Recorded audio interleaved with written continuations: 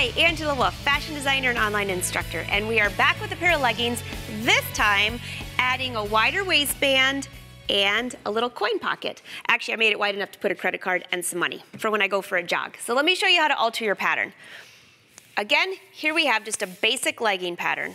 The first thing you need to do is decide how wide you want your waistband. So this original pattern had no waistband and just a fold over elastic. So I have a lot of room to work here. So the first thing you want to do is measure. I have a 1-inch band seam allowance on this pattern. So you have to check your pattern if you're using something different. So I know that 1 inch down, and I'll just go with the largest size here, which is an 18. Oh, that was pretty good. 1 inch down, that is the seam allowance. So we're going to ignore that for right now. So that's where I'm going to base this start on. But how wide is your seam allowance going to be when you're finished? Well, we'll worry about that later. The first thing I want to do is just measure how far down on the pattern I want this waistband to go. So if this pattern fit perfectly, and I'm just going to draw a line.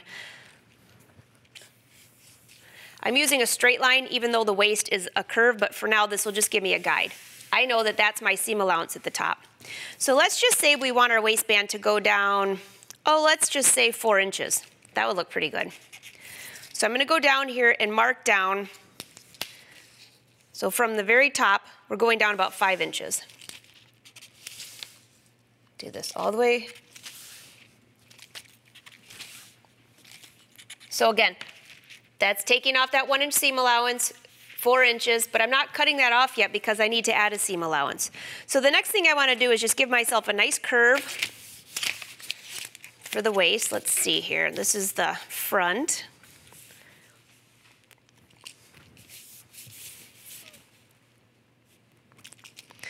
Again, pull out your colored Sharpies because you need to mark seam allowances on here. I actually prefer the back of my pants to be a little bit higher. It's called the bend over thing, where it looks pretty good from the back. So I prefer the back to be a little higher on my curved waistband. So you can see how this is curved.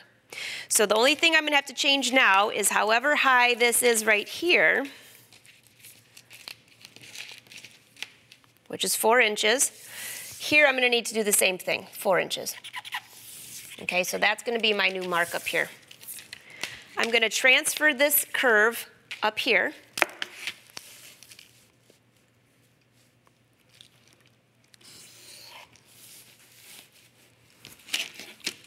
And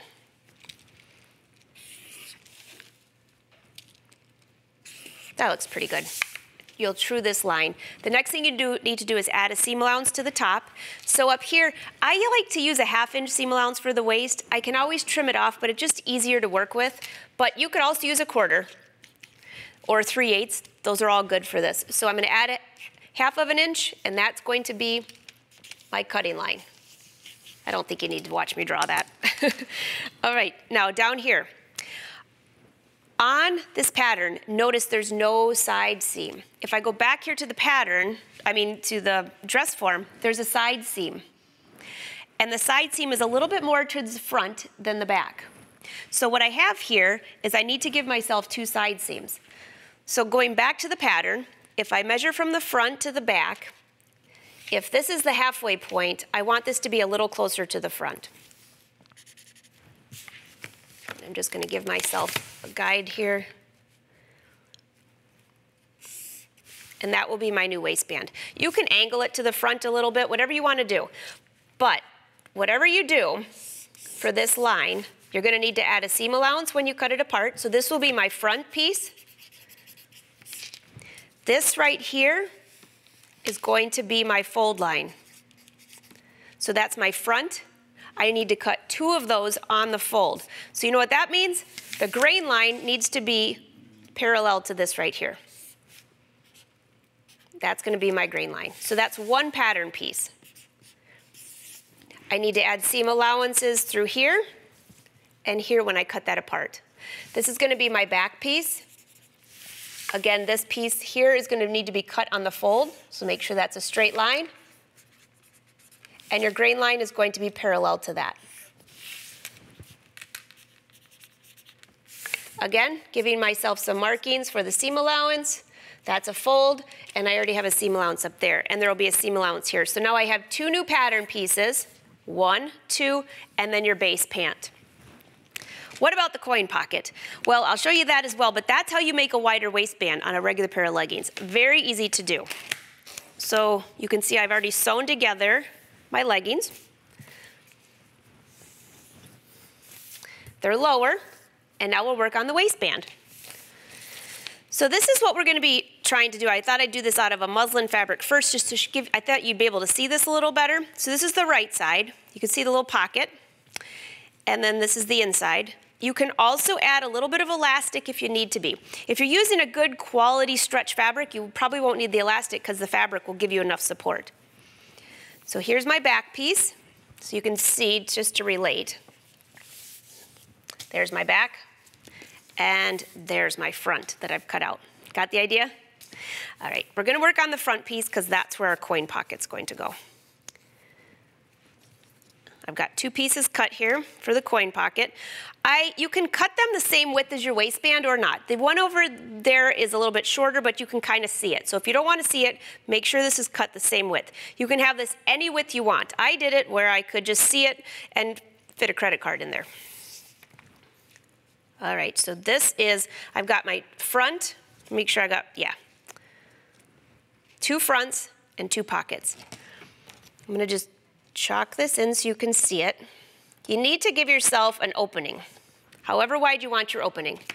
I marked it in chalk so you can see it, and now I'm just gonna give myself a little snip. And now you'll see why I like a 1/2 inch seam allowance for my waistband, so I can have a good snip to watch this. So again, this would relate to my pocket right here. So let's go to the sewing machine, and I'll show you how to sew this together. And just gonna use a straight stitch. And I'm stitching from one chalk mark to the other. So one snip to the other. One of the front pieces and one of the pockets. You could use a back stitch or a stay stitch. We're gonna be stitching this pretty good, so either one's fine. So that's one side. I have my snips here all the way to my seam line. So this is actually going to go to the back like this and get pressed, which I'll show you up there. One thing that you might want to notice is that if you're worried about your fabric being flimsy, you can do an understitch right here, and I'll go ahead and do that just so you can see what it looks like. I'm using a contrasting thread so you can see this. If you have a cover stitch machine, you could run this through a cover stitch and it would look great, but don't stitch past those marks that you have. All right, that will keep that in place towards the wrong side. Got it? All right, now we're gonna do the same thing to the other one. So if this is the right side, there we go.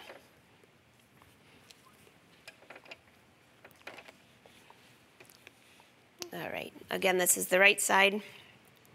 Just make sure you have the right sides together or your pocket won't match up. So again, I'm gonna go up here. I'll go ahead and chalk this in just so you can see this. I have my snips as a guide. No need to use pins. And again, I'm just gonna stitch from one marking to the other. I'll use a stay stitch.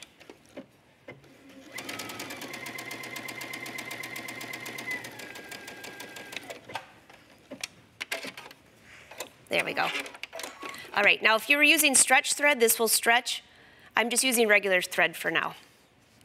All right, now the next thing I want to do is just snip right to the stitch line. Not through, but to it. And let's double check this one. Looks like this is already snipped to the right place. So this one I added understitching, the other one I did not. Let's go back up here and press real quick.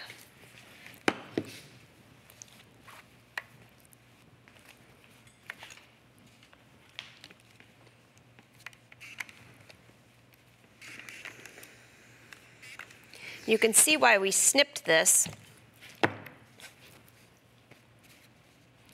Now this will be my seam allowance, okay? And then we're gonna press the other one.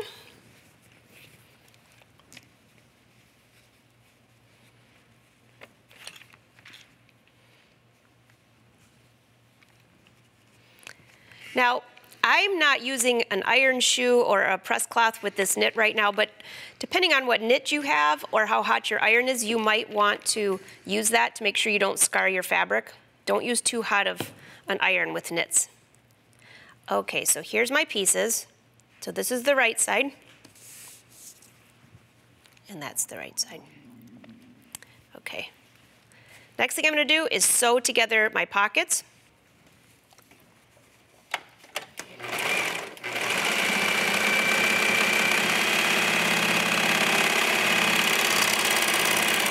There's no need to stitch the bottom because it's going to be attached at the waistband. But if yours isn't going to be, then you'll need to serge it, or maybe you cut your pocket on the fold.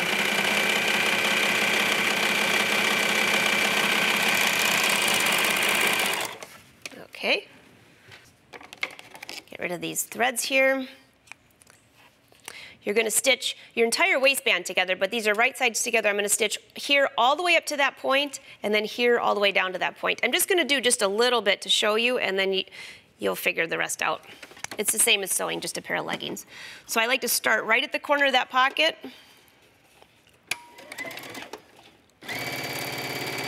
Stitch down.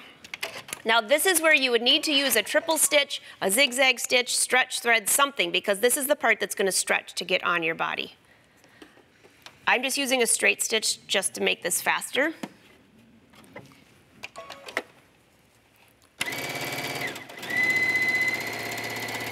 Okay. All right, let's see. Whoops. Okay, back up to the iron, and our coin pocket is looking great. A little pressing. So whichever way you decide to have the front of your garment, here's your coin pocket. It looks great from the front. The last step you want to do is on this facing piece. After you press this with the fabric going a little bit towards the facing, you'll need to trim off the excess part of the bottom of your facing piece. So this is the right side of the garment, and that's the wrong side. And your wider waistband and coin pocket are all finished.